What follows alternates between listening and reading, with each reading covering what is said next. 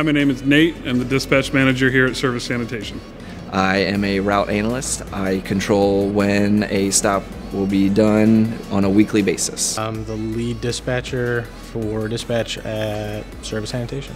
I don't know if there is a typical day in dispatch. Every day is a little different. Our number one responsibility first thing in the morning is to make sure drivers that are here are taken care of before they go. Communicating with the drivers that are having issues first thing in the morning, whether it be truck issues, whether it be work orders that they don't understand. We're always trying to follow the driver on the current day, see what they're doing, how they're doing, assist them with any issues that they have. All the drivers have radios, so they can call into the dispatchers for help, whether it's locating a unit, getting in touch with a contact, figuring out where to drop the unit, whatever the situation may be. Midday, it kind of slows down everyone. They're doing their productivity and their sequencing, or they're planning the P&D. And then towards the end of the afternoon is when it gets pretty busy, because you'll have guys on the P&D side that'll be trying to plan all of this work, try to get remote paperwork out by 3 and plan Gary between 3 and 5. We spend a lot of time planning it out, looking at all the different requests that we have, location of the delivery or service or pickup.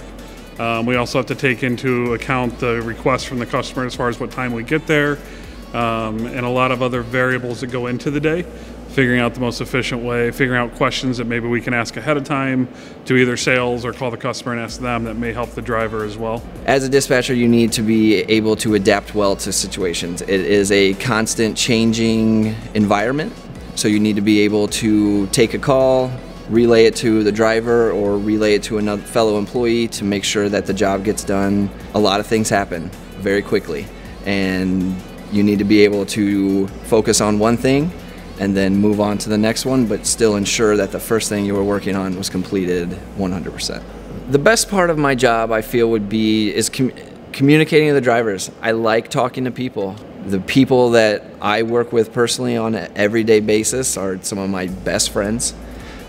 I wouldn't have it any other way, and I hope that the drivers see that. I hope that the drivers can talk to us and say, okay, they actually care about what we're doing. Even meeting them at the window, being the first one that after they're done with their day, I'm the first one that they see to say, hey, how was your route? How'd it go? Any issues? I feel that's a key thing. So communication and talking to the drivers, welcoming them to the family. I mean, it's a big company, but we're so close-knit, and that's what I try to portray.